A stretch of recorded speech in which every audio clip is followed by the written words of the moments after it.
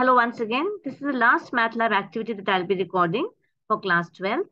It is the MATLAB activity number 27 in your MATLAB manual, Ncert. It is the computation of conditional probability. Let us see the objective. It is to extend the computation of conditional probability of a given event A when an event B has already occurred, to an example of throwing a pair of dice. What all do we need?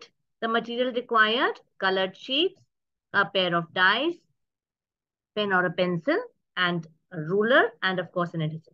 So that's all that we require. Let us go to the method of construction.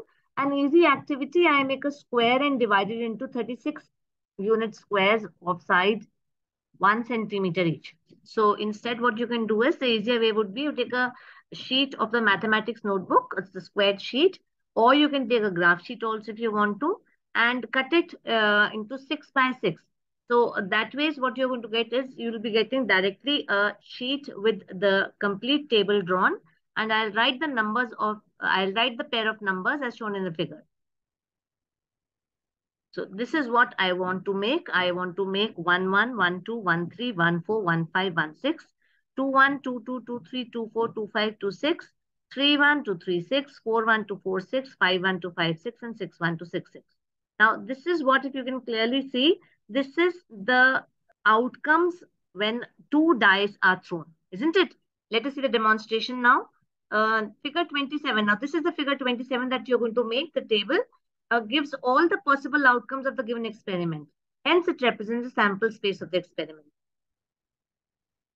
Now, suppose we have to find out the conditional probability of an event A if an event B has already occurred. Now, A and B are what? A is the event, a sum of 10 on both the dice.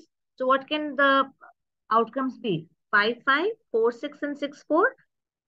In the sample space that I had, let me shade the outcomes of A, which are giving the sum of 10 on both the dice in blue color. So this is what I have colored. You can see 4, 6, 5, 5, and 6, 4. Let me color the outcomes of B in red or pink color, which are giving me a doublet. So outcomes of B were getting a doublet. So I have colored them. Now, what is the next thing I need to do? If I want to find out the conditional probability, so how will I do that? I will just take up both the things together. This was representing the event A, and this is representing the event B, right? Now, let me just show you that this is how one of my students has done this.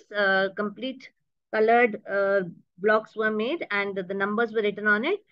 In blue color, the outcomes of A have been filled out, and in red color, the outcomes favorable to B have been filled out. Now, what do I get from the figure?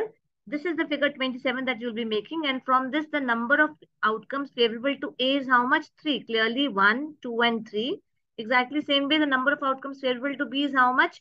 1, 2, 3, 4, 5, and 6, the ones that were in red color. And I can say that the number of outcomes favorable to A intersection B, common one, is how much? It's only 1. This is a doublet also, and this is giving me the sum of 10 also. The number of outcomes favorable to A intersection B is 1, right? So, right, B is how much? 6 out of 36, that is 1 by 6. Probability of getting A intersection B, that means the sum of the numbers on both the die is 10, and it is a doublet also, that is 1 upon 36. The conditional probability is what? It is P of A intersection B upon P into B. So 1 by 36 upon 1 by 6, which comes out to be 1 by 6. So this is what is all as a demonstration. I will now come to the observation. So the set of blanks are there, and I'll have you to fill them up using this, whatever we have discussed. The outcomes favorable to A are what?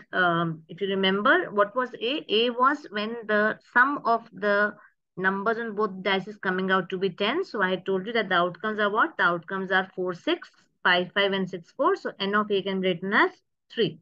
What about the outcomes favorable to B? B was what? The event of getting a doublet. Event of getting a doublet means, so the outcomes favorable to B can be 1, 1, 2, 2, 3, 3, 4, 4, 5, 5, and 6, 6. So N of B is equal to 6. So outcomes favorable to A intersection B are 5, 5, and obviously N of A intersection B, the cardinal number is how much? It is coming out to be 1. So P of A intersection B is how much? 1 out of 36. The conditional probability comes out to be, if you remember, it was the probability of A intersection B upon probability of getting B. That means PA intersection B upon P of B. So, which comes out to be 1 by 36 divided by 1 by 6, which is equal to 1 by 6. So, this is all for the observation. I come to the application now. Easy activity. This activity is helpful in understanding the concept of conditional probability, which is further used in the Bayes theorem. Now, I hope all the activities for class 12th that I have discussed, that I have given to you, they're all clear to you. And if you've liked them, ensure that you subscribe to my channel for more of such activities. I'm sure you're going to find them helpful. Thank you so much.